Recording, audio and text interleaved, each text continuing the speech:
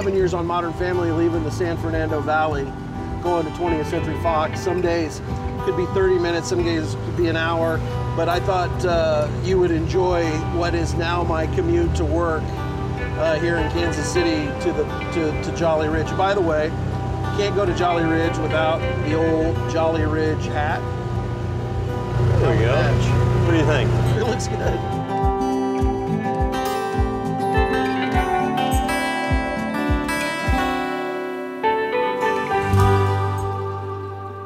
You'll have folks come out like this for the team here. Yeah, try to do like the taco truck or something like that, or lunch, or shave ice is very popular. Thank you.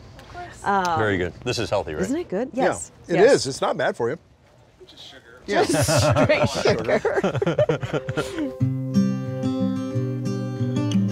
So how do you guys divide and conquer? I would say that a lot of it is, there's a lot of spaces he's just like, he trusts that I'm gonna make a good decision. Like, he doesn't care what faucet goes in the guest bathroom. But I do. Right. So he's fine with me letting me make that choice. We were kind of on the same place with what we wanted, but I wanted it to feel very accessible and comfortable. I wanted people to walk in, and I know this sounds a little tacky, but I wanted people to walk in and think like, wow, this guy's really done well for himself, and he doesn't care if I put my feet on the coffee table. We have intention with everything, and we want people to walk in and feel comfortable. Let's walk to the back in here. Feel how quiet it is right there? It's so quiet. He has a room to snore in where he won't disturb me sleeping. Oh, and it's all soundproof. So how big of a snorer is he? He claims he's not. I would claim he is. Hold on, stand out there. Okay. All right. Okay. Gee, Can you hear that? Yeah, sure can. Okay, well, we need more insulation. Okay. I know the things that are important to him in the house. He knows the things that I'm passionate about in the house, and we kind of, it balances, you know? What was the one thing you gave in on? So I would like the kitchen to be clean and not cluttered and beautiful. And he would love it if it looked like a commercial grade kitchen and he had every piece of equipment in the world. I hate going into houses where it feels like the kitchen isn't used, because two things. A, it means I'm probably not gonna get a good meal here. I'll probably move on to someplace else. And B, it doesn't feel like welcoming.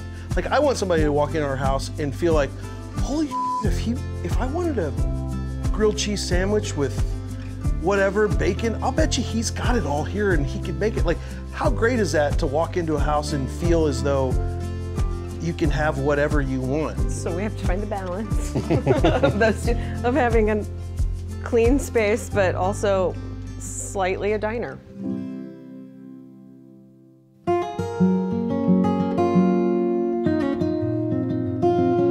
You have product in the house from like all over the country.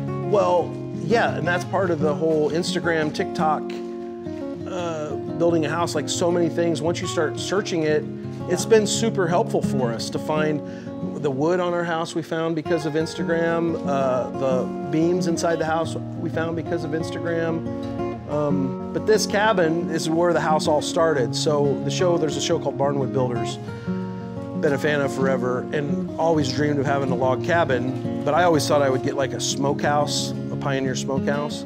Then once we started here, I told Lindsay, I'm like, I'd like to get a log cabin and then build the house around it. She's like, I'm sorry, come again?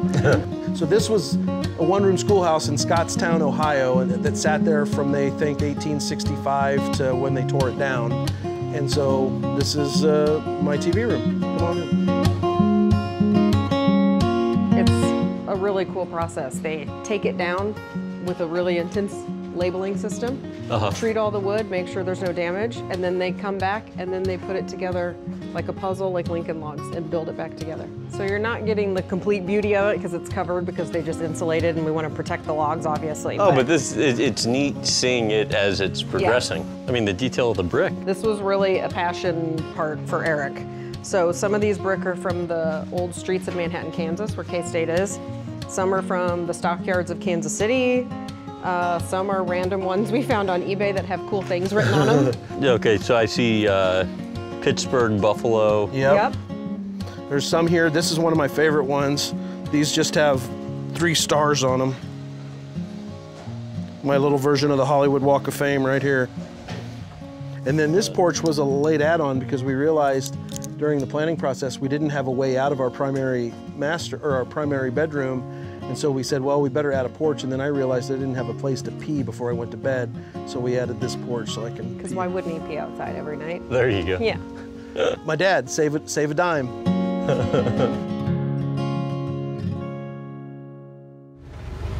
Wow, I mean, this is so expansive. This is a walnut tree. You're talking about a 100-year-old walnut right here. I mean, it's such a cool place. I guess the downside of it is there's a never-ending amount of work. Well, I think you about could drive that. yourself crazy, but it's like fun too, like a a never-ending project. Yeah, so I mean, literally, I come over here and find something to do every day. On set, I never was a guy that liked to hang out in my trailer. And I didn't realize it at the time until someone, a crew guy said it to me one time. He's like, man, you not ever going to your trailer keeps everything moving. We shot so fast on Modern Family, and each family was different. Ed and Sophia shot, fast. Jesse and I shot fast. Julie and Ty were a little different than us, slower. Not because of any reason other than their process is different. But, we just kept her moving. You have ideas for anything else you'd like to do with the land? I want this to feel like we're in the hills of Tuscany when they're done with this pasture. And then when we start talking about putting the wildflowers around all these trees, I mean, these are the things that I enjoy thinking about and imagining in my mind. It's so pretty. I love, all seasons. I think that's one of the things that living in LA, you start to take for granted and kind of forget about, which is the seasons. You're gonna know what to do with yourself though once it's finished. Well, I know. I'm a little nervous about it, to be honest with you. Are you? Yeah, a little bit. For 11 years, I had something to do, and then I didn't have anything to do for a couple years, and then I've had this to do for a couple years. So I don't know. I mean, I'm sure eventually I'll go back to work on a show of some kind. Have you found it increasingly hard to leave? Yes. Yeah, but the good news with that, and what I always say is, and how I kind of always tried to look at the disappointments in my career, it only makes the successes sweeter, and leaving here is only going to make it sweeter to come home. Taking you off the beaten path now into the timber. Enough of this pasture drive. Everything we're driving on back here in the timber, we created. Okay. With a friend of mine has a forestry package on his skid steer. Oh, here, we got to play tree jousting. Hold on. This is my new obsession. I missed. Got it. Oh, here's one for you. Again, a big kid playground. Which one? This one hanging down. That one? Yeah.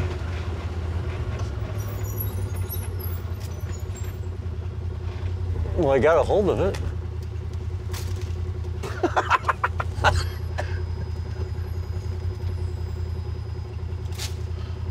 Let me see that.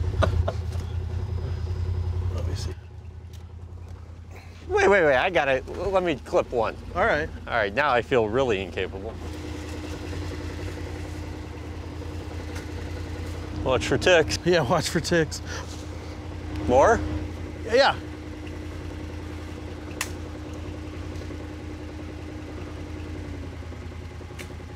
Yeah, that's good. You couldn't get it. You can just put it on the ground. Ooh. Yeah.